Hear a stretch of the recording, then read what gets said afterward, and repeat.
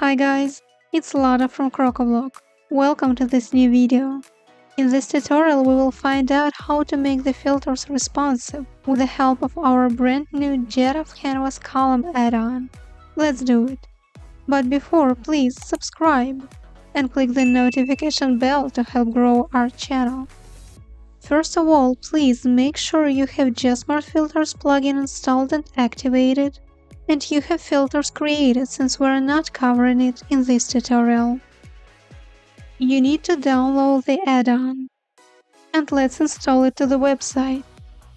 Proceed to Plugins, click Upload Plugin button, then choose a file. Navigate to the folder where you have saved the archive with the plugin.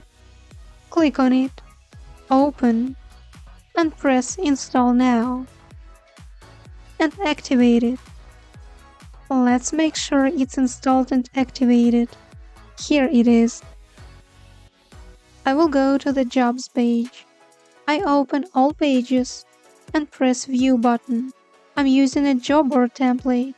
On the page Jobs, I have quite a lot of filters that are uncomfortable to use on a mobile, since they shift the content and you don't see the jobs at all.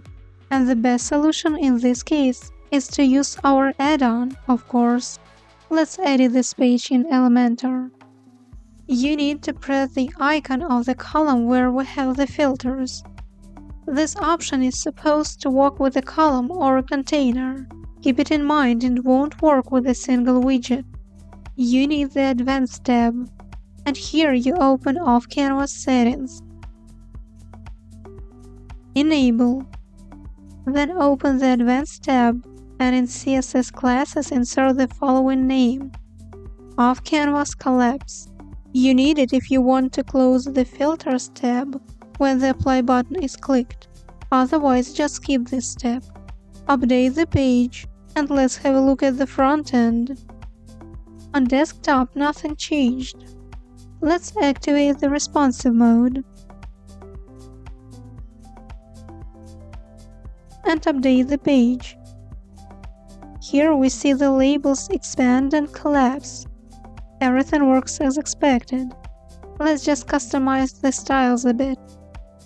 I will remove expand label and add padding. I will set a filter icon and set its size for 20 pixels. For the collapse, I will change typography.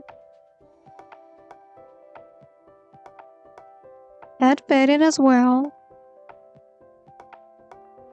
and set the icon. Update and go back to the front end. Reload the page, and let's have a look. Everything works correctly. Thank you for watching, guys. Hope you didn't forget to subscribe. Leave your feedback below. Cheers!